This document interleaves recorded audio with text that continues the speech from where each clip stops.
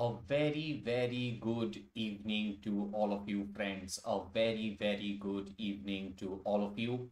Welcome to BYJU'S Exam Prep, the most comprehensive preparation app for all exams. Today, we look at some of the most important Supreme Court judgments for the year 2022. So a very, very good evening to all of you, friends. A very warm and a hearty welcome to all of you. So friends, as we begin this session, let me tell you that we have just a couple of days for AILET and just a week more for CLAT. AILET is scheduled on 11th, so there will be a detailed analysis of AILET on 11th itself on this YouTube channel, and on 18th of the month, as you will have CLAT, we will also have a live analysis of CLAT on 18th. So guys, let's begin with today's session, wherein we shall be talking about some of the most important Supreme Court judgments of 2022. There are a couple of judgments that I will talk to you about. Number one is the Mahanadi Coalfield judgment.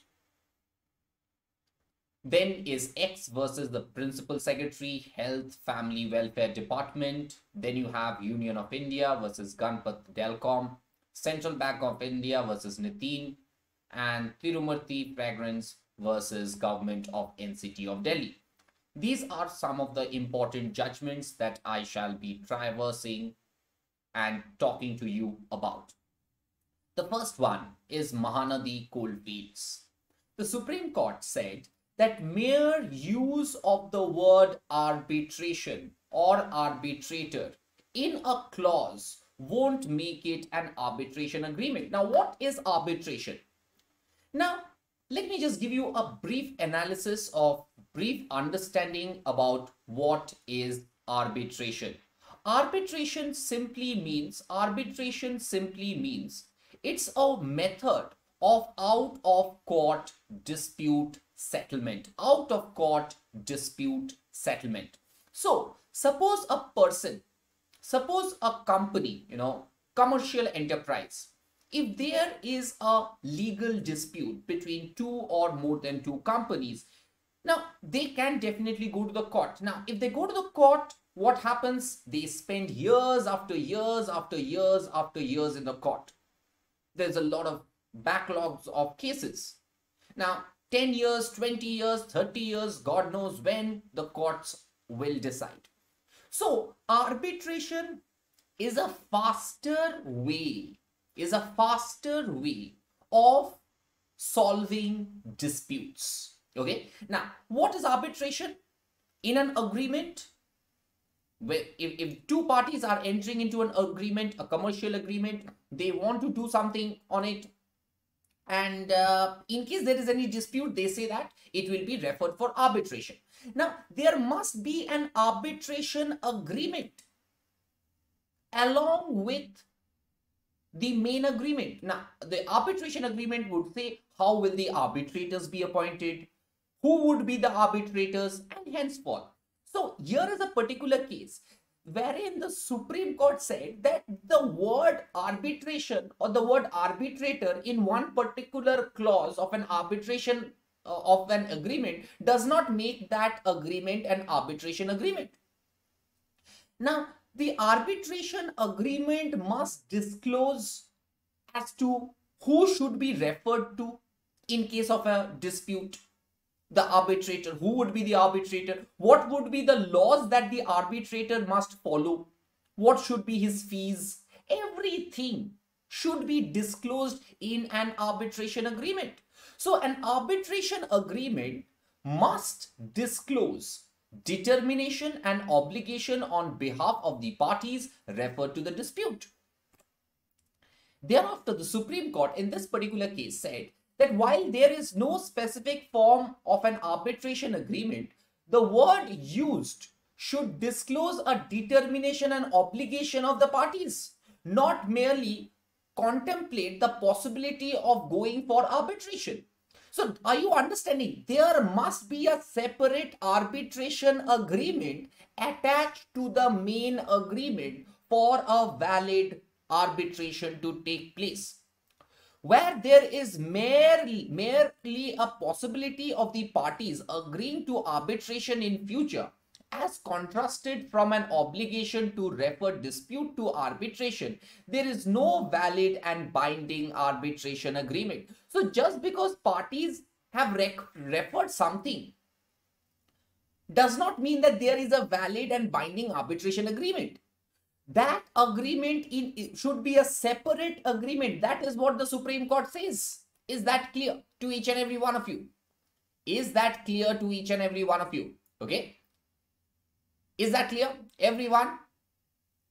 Okay, moving on. So, in a quick class, we are going to discuss the 5 important judgments. We will have part 2 also later. Now, let's see what is an arbitration agreement. An arbitration agreement means an agreement by the parties to submit into arbitration all or certain disputes which have arisen or which may arise between them in respect of a definite legal relationship, whether contractual or not. So in case, in the event, there is a dispute between the parties, they will not go to the court, they will refer this dispute for arbitration, which means an arbitrator will be appointed outside the court. He might be a former judge of the Supreme Court, former judge of a high court, or a lawyer. He will decide the case. He will grant remedy to both the parties. Is that clear? Are you understanding what is an arbitration agreement, guys? Okay. Then, an arbitration agreement may be in the form of an arbitration clause in a contract or in the form of a separate agreement. Now, the Supreme Court is stressing on the fact that there might be a particular clause, there might be a separate contract, but only the word arbitration or arbitrator should not be used. It should be in the entire context.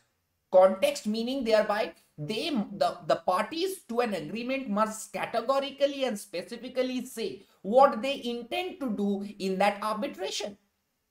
And thirdly, arbitration agreement shall be in writing. It cannot be oral. It cannot be. Is that clear? Because this year, arbitration, you might get a passage on arbitration. So you must know what is arbitration. It is one of the alternate dispute resolution. Now, companies, their huge amount of money is stuck in the courts. So they don't want to get their money stuck in the courts for n number of years. They want fast resolution of their dispute. They want their dispute to be resolved as soon as possible. And this is a method which is legally binding under the law. Is that clear? Every one of you. Every one of you. Okay, moving on. Moving on to the next important judgment. And the next one is X versus Principal Secretary, Health and Family Welfare Department. Now, the rules of which is mentioned for married women. Now, if a married woman undergoes abortion or pregnancy, if there is a pregnancy for a woman, should that woman be discriminated on the basis whether she is married or not? The Supreme Court says that MTP rules to recognize unmarried women's right to abortion. Now, a married woman has a right to abortion. That is there under the law. Medical termination of pregnancy rules are there. Medical termination of pregnancy rules are there. insofar as abortion of married women is concerned. But the legislature did not use the word unmarried woman. The legislature has not used the word unmarried woman. The Supreme Court says that these rules must be interpreted to include married as well as unmarried women who have suffered abortion. Is that clear? Very, very important. Now you have Article 14. Article 14 of the Indian Constitution says right to equality. People should not be discriminated on the basis of caste, creed, religion, place of birth. Now, if you are discriminating married women and unmarried women in two different categories, is it not violative of the principles of equality? Is it not? Time to ponder. Now, according to Rule 3B, women who are eligible for termination of pregnancy up to 24 weeks, survivors of sexual assault, rape or incest, minors, widow divorced, women with physical disability, mentally ill or mentally retarded women. Now what? Unmarried woman is not there. The term, if an unmarried woman gets pregnant and she does not want to give birth to the child, can't she not have that right? Of course she can have that right.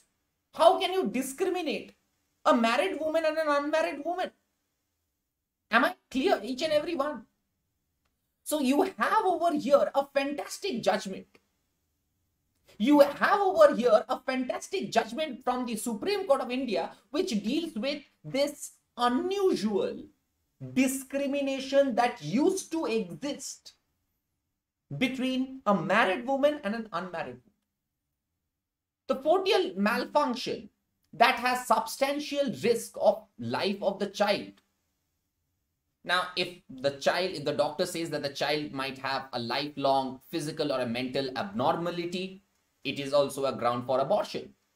Women with pregnancy in humanitarian settings, emergency situation which may be declared by the government. So during all these are the cases in which a woman is entitled for abortion. These are the situation wherein a woman is entitled for abortion. Now what happens? Married women and all these category of women, they are entitled for abortion. But what about unmarried women? Of course, if an unmarried woman does not have to have a child, but she is pregnant, she can have abortion within 24 weeks as per law. Now, before understanding this particular judgment in detail, BYJU'S Exam Prep brings to you the BYJU'S Exam Prep test series, which has 45 marks, 20 CLAT, 25 non-CLAT marks, 9,000 practice question, test covering every subtopic, 3 All India mega mock with video solutions, detailed mock analysis, and this test series are based on the actual pattern and are curated by NLU alumni. Get it now. Let's see what the Supreme Court says. Article 14 requires the state to refrain from denying to any person equality before the law or equal protection of the laws, prohibiting unmarried or single parent women whose pregnancies are between 20 and 24 weeks from assessing abortion, while allowing married women to assess them during the same period will fall foul of the spirit guiding Article 14. Very, very important. Please understand this. The fact that married women are allowed and unmarried women are not allowed would cause a problem to Article 14, the spirit of Article 14. That is what the Supreme Court says. The law should not decide the beneficiary of a statute based on narrow patriarchal principle about what constitutes permissible sex, which creates invidious classification and excludes groups based on their personal circumstances. the right of reproductive autonomy, dignity, and privacy under Article 21 gives an unmarried woman the right of choice whether or not to bear a child on a similar footing of an married woman. Very, very important. Are you guys understanding what the Chief Justice of India, Justice Dhananjay Chandrachud, had to say about this particular aspect? Everyone clear? Everyone?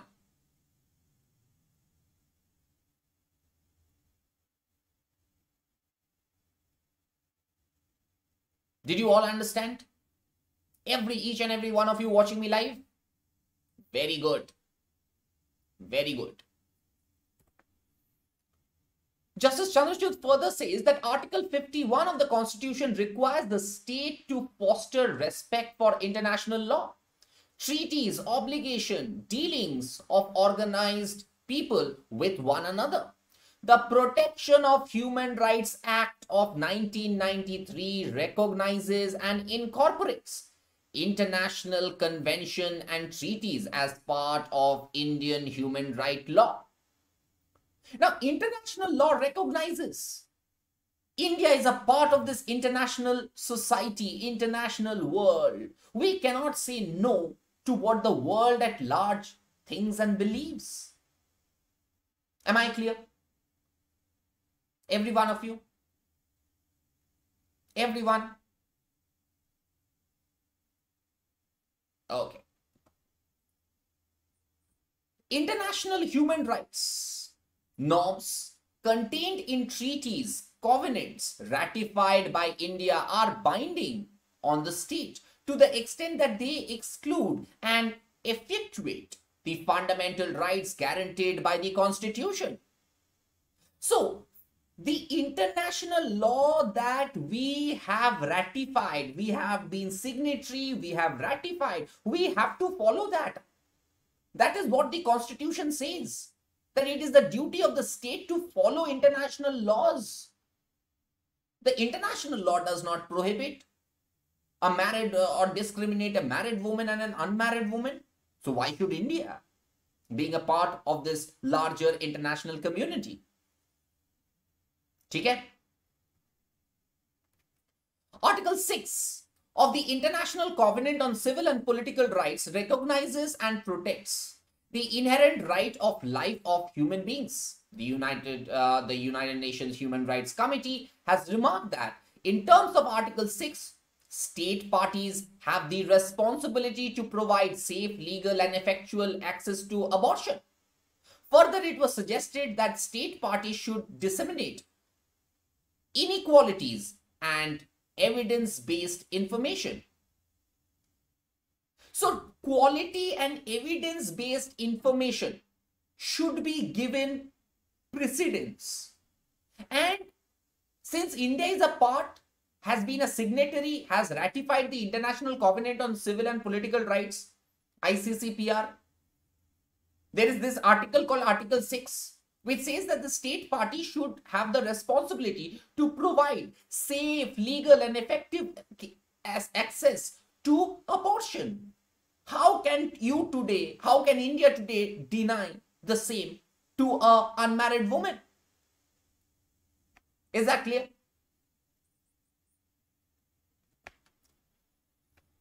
Education about sexual and reproductive health to prevent stigmatization of women and girls seeking abortion. That is given under Article 6 of the ICCPR. Am I clear? ICCPR.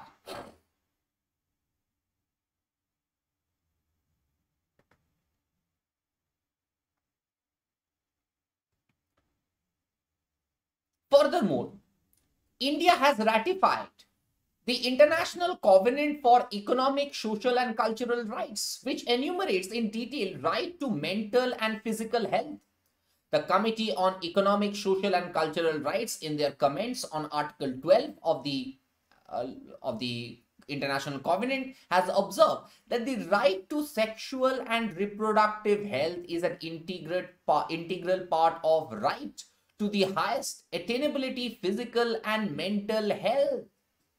There are international law which says that every woman should be given this right to abortion. Then why this right was never given to unmarried women in the first place? That is what the Supreme Court asks and says that this is violative of right to equality. Am I clear? International Covenant of Civil and Political Rights, ICCPR. International Covenant on Civil and Political Rights, full form, Ishika Arora.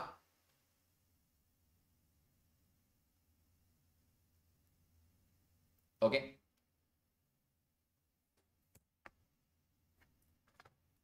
India's obligation under the international law requires the state to bring the MTP Act in conformity with the said obligation, international obligation.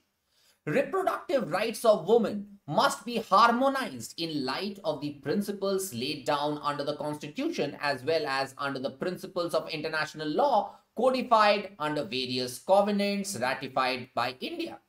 Our interpretation of MTP rules and the MTP Act and the rules furthers India's obligation under the international law. That is what is the judgment of the Supreme Court of India relating to this particular case at hand. Everyone, any doubts? Any doubts? So guys, if you're liking this session, do press the like button. Yes, you might get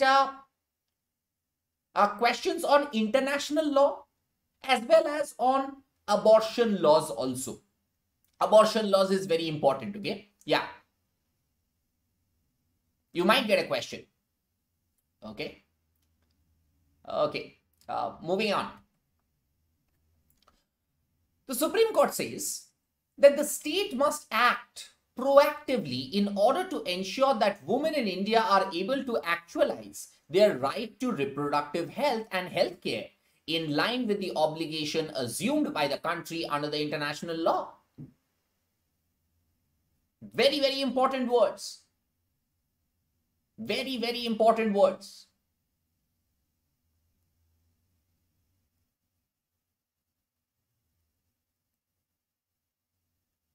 Okay.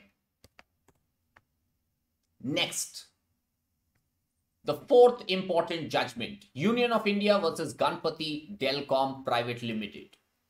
The Supreme Court declares that certain section of the Benami Transaction Act is ultra vires the Constitution, is unconstitutional. Now, and it said that the Parliament made certain amendments in the year 2016. But this amendment of 2016 will only have prospective effect. It cannot be given retrospective effect. Section 3 subclause 2. Now, what is Benami transaction? Let me give you a history of Benami transaction. Now, Benami transactions are transactions which are done in fictitious name. Now, after the land ceiling, now there was a point in time people used to own hundreds and hundreds of acres of lands.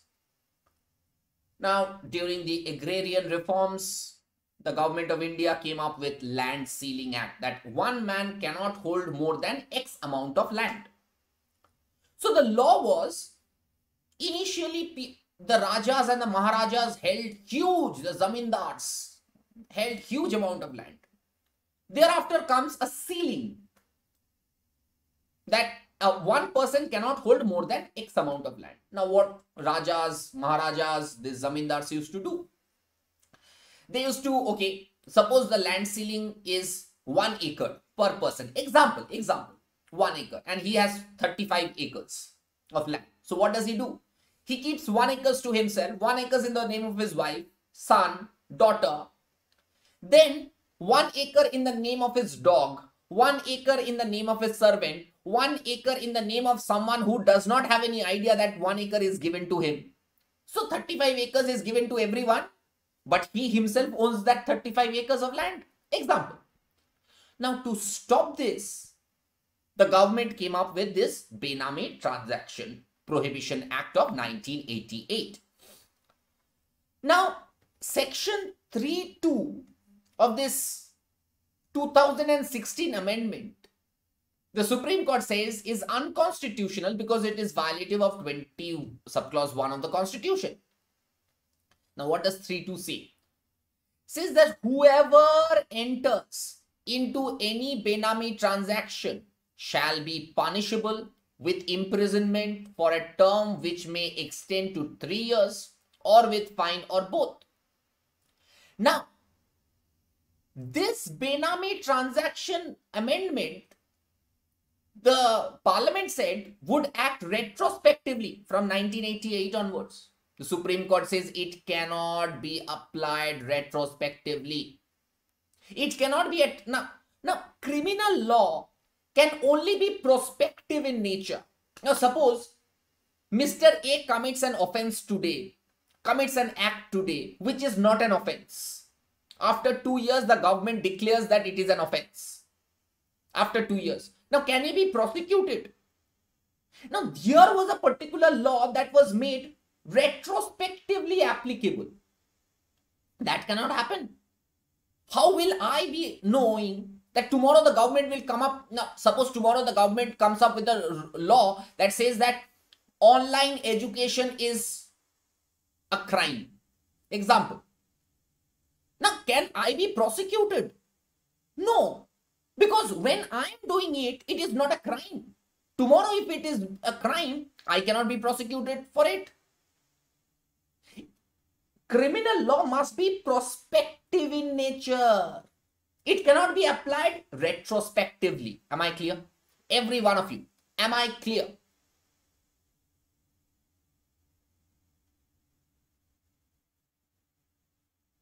Every one of you.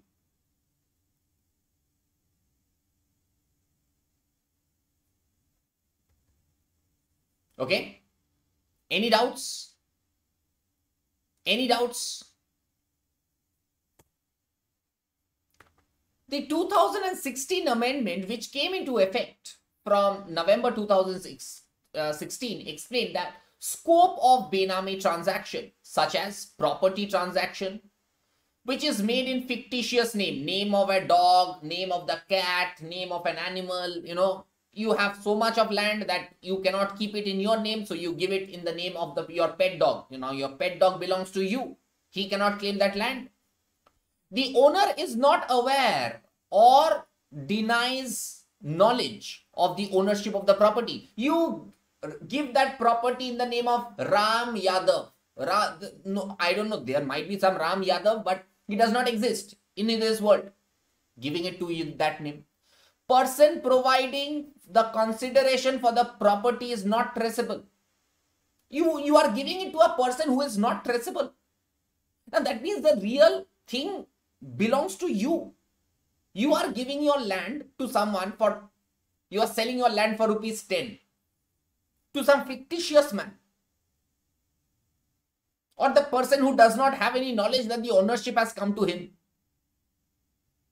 Now this Benami Transaction Prohibition Act came into being.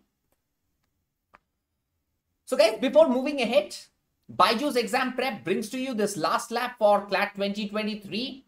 25 power pack sessions. Those who have not watched it, go and watch it. Must to do topics, practice question, practice solving skills and tips.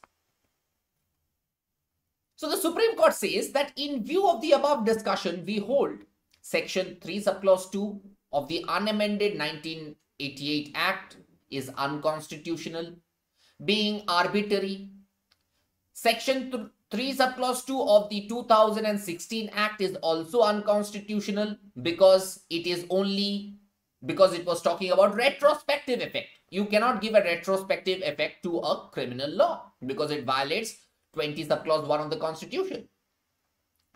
In rem forfeiture provision under Section 5 of the unamended Act of 1988 prior to the 2006 amendment was also declared Unconstitutional. Now, the law said that if you commit benami, all your land will be taken away. Now, that is wrong.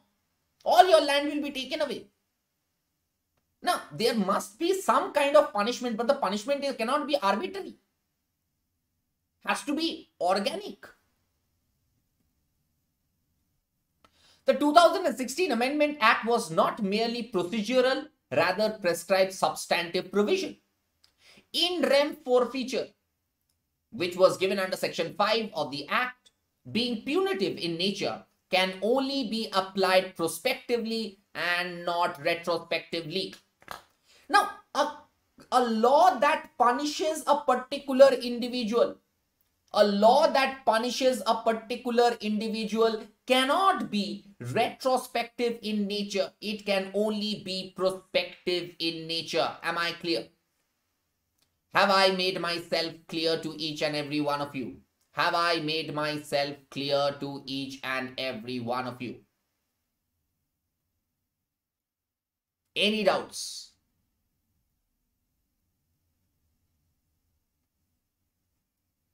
Okay.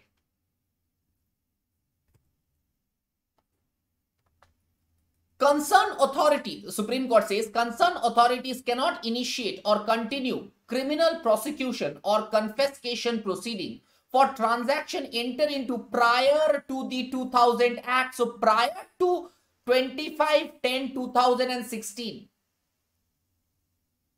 you cannot touch a man for having committed that offense, because that offense became an offense in 2016. So all prosecutions which were initiated or an acts committed prior to 25/10/2016 stands quashed. Am I clear? Very, very important.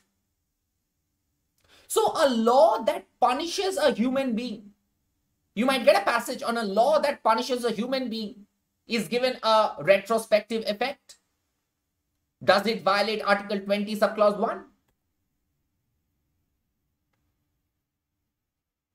This court is not concerned with the constitutionality of such independent forfeiture proceeding contemplated under the 2016 Act on other grounds. The aforesaid question is left open to be adjudicated in appropriate proceedings. So you don't need to know about this thing. Okay, you're not much required. Now let's see the relevant provision. Benami transaction. Prohibition of benami transaction, right? Section 3. No person shall enter into any benami transaction. Nothing in subclause 1 shall apply to, very important, purchase of property by any person in the name of his wife. Now, can't I buy something in the name of my wife? Can't I buy something in the name of my unmarried daughter?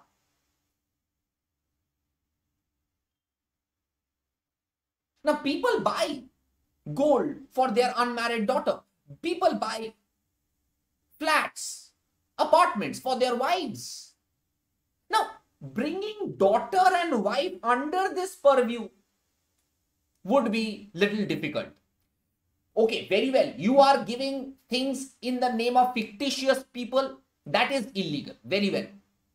But what about wife and unmarried daughter? The securities held by a depository registered owner. Now, suppose you buy some shares or stocks or mutual fund investment in the name of your unmarried daughter or in the name of your wife. How is it wrong? Keep that in your mind. Okay? Is that clear, everyone? Is that clear to each and everyone?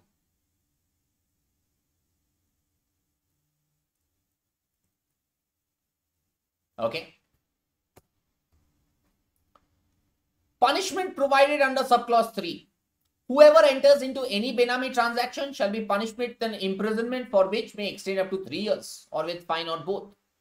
Nature of the act provided, notwithstanding anything contained in the CRPC, an offense under this section shall be non-cognizable and bailable. So it is bailable. Now, why did the Supreme Court held it to be unconstitutional? Read this. No person shall be convicted of an offense except for violation of a law in force at the time of commission of the act. So, if the act is not an offense on a particular date and you commit that act, can you be prosecuted?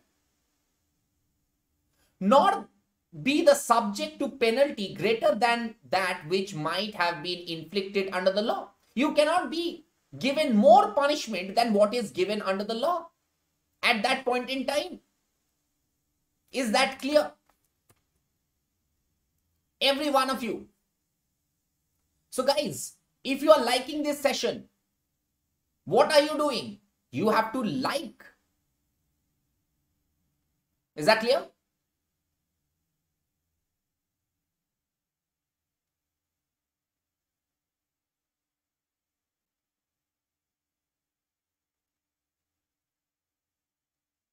Okay, everyone? Okay, good. Then you have Central Bank of India versus Nitin. And this deals with compassionate appointment. This particular thing came in this year, last year. The Supreme Court held that financial criteria in a compassionate appointment cannot be ignored. Now, what is the reason behind giving compassionate appointment? Now, suppose a person has a wife, has a son or a daughter. He is the sole bread earner of the family. Now, suppose he dies. Then the law says that a compassionate appointment can be given to the wife or the child or the son or the daughter. So that because the fact that the sole bread earner died, the entire family should not go for hunger. Am I clear? Very simple. Very, very simple. The financial criteria of compassionate appointment given in a compassionate appointment scheme cannot be ignored. So the financial criteria of an individual should not be ignored. That is what the Supreme Court says. Rules which provide for financial criteria for appointment on compassionate grounds have to be construed strictly. Otherwise, the quota reserved for compassionate appointment would be filled by excluding others who might be in greater or more acute financial distress. Now, if you are opening up compassionate appointment quota to everyone, you have to categorize who really requires that job, who is really in that financial distress. Am I clear? Have I made myself clear?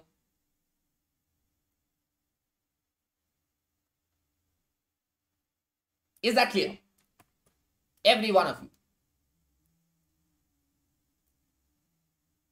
Okay. Before moving on, so these are certain classes that we had in the last lab to CLAT 2023. Those all of you who have missed it, do go through these YouTube sessions. They are there on our YouTube platform. The Supreme Court said that it is well settled that compassionate appointment is an exception to the rule of equality, which enables, very important, the dependent family members of a medically incapacitated employee who has no option but to retire, or a deceased employee to tide over the immediate crisis caused by the incapacitation or death of the breadwinner. If the sole breadwinner of the family dies or due to some medical incapacity, he is unable to work, should the entire family die out of hunger? The Supreme Court says no, should not be done. But while granting compassionate appointment, you should give to those who really requires it. Compassionate appointment excludes equality or more meritorious candidate, but in need of a job from the zone of consideration. Consideration for compassionate appointment must therefore be strictly in accordance with the prevalent rules for compassionate appointment applicable to the deceased, prematurely retired employees owing to medical incapacity. Is that clear, every one of you?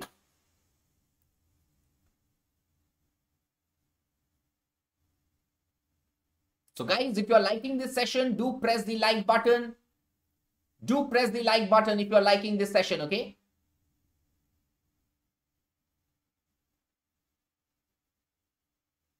Okay, great, great. The Supreme Court again says that in this case, there is a financial criteria of eligibility of compassionate appointment under the compassionate appointment schemes. Rules which provide for a financial criteria for appointment of compassionate appointment grounds are valid and lawful. Which have to be construed strictly, as otherwise the quota reserved for the compassionate appointment would be filled up, excluding others who might be in greater and more acute financial distress. So people who are in financial distress, they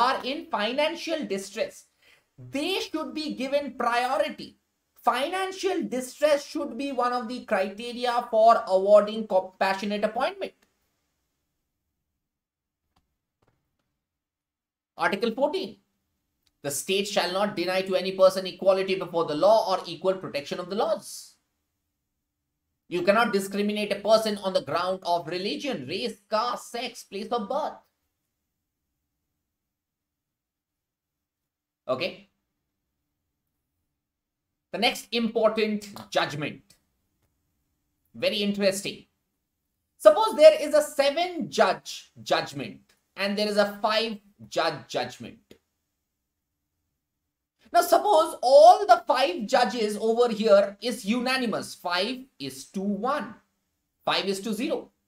And suppose there is a 7-judge bench which has given 4:3 judgment. And if they are contradicting, which will prevail over the other? Which will prevail over the other? The Supreme Court says, judgment delivered by a larger bench will prevail over a one delivered by a smaller bench, irrespective of the number of judges that constituted majority. This is, now over here, if you see, calculate the numbers, 5 is more than 4. Now, suppose this 5-judge bench and this is a 7-judge bench. 7-judge bench gave a judgment on 4:3 and there is a 5-judge bench which has given 5:0.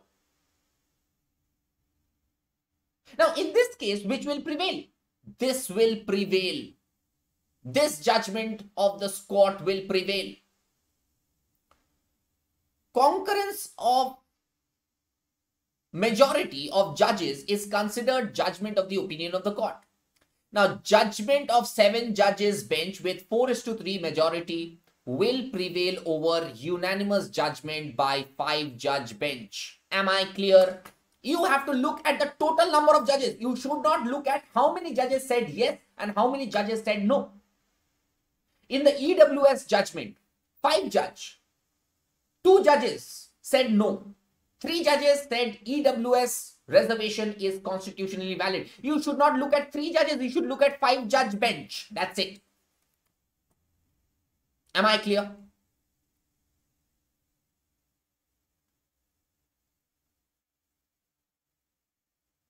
All of you.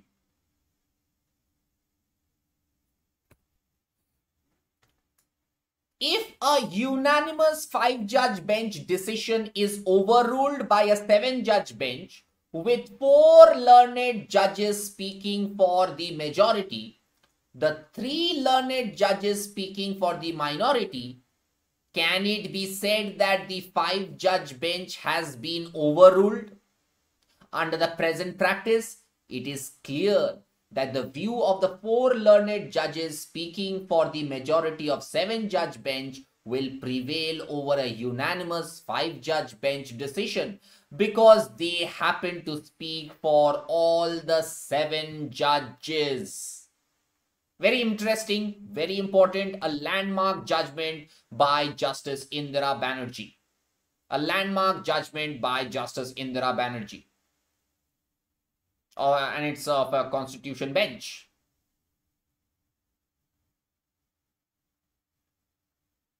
Did you all understand now? All of you.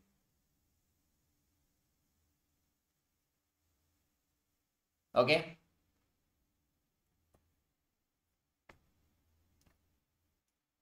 Has the time come to tear the judicial will and hold that in reality a view of 5 learned judges cannot be overruled by a view of 4 learned judges speaking for a 7-judge bench? This is the question which also needs to be answered and addressed and answers. That is what Justice Indira Banerjee says. So you can, in case there is a unanimous 5-judge judgment and a 7-judge bench which has majority and minority, you should not look at how many judges gave the majority view. You should look at what is the total strength of the judges. Okay. What is precedent? A judgment delivered by a larger bench will prevail irrespective of the number of judges constituting the minority view. In view of Article 145 subclause 4 of the Constitution, concurrence of the majority of the judges at the hearing will be considered as a judgment.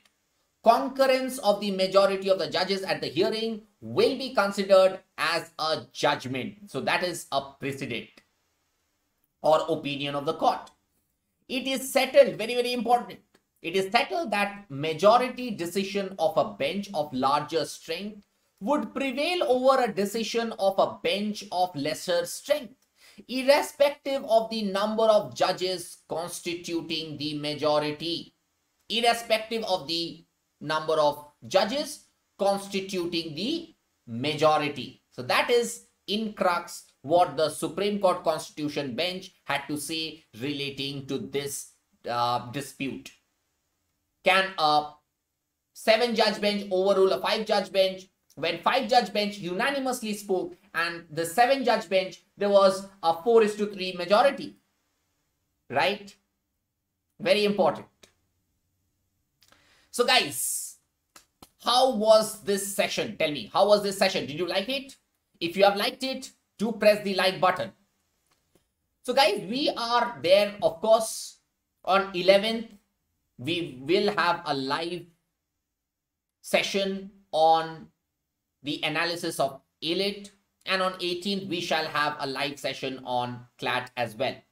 Do subscribe and press the bell icon. Do follow us on our Instagram, like our Facebook page. Do join our Telegram channel, and just do not forget to download the BYJU'S exam prep app.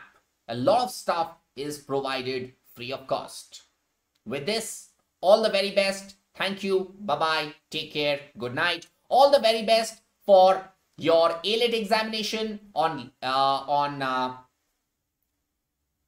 11th of the month. All the very best. God bless you guys. God bless you. All the best. All the best. Bye-bye.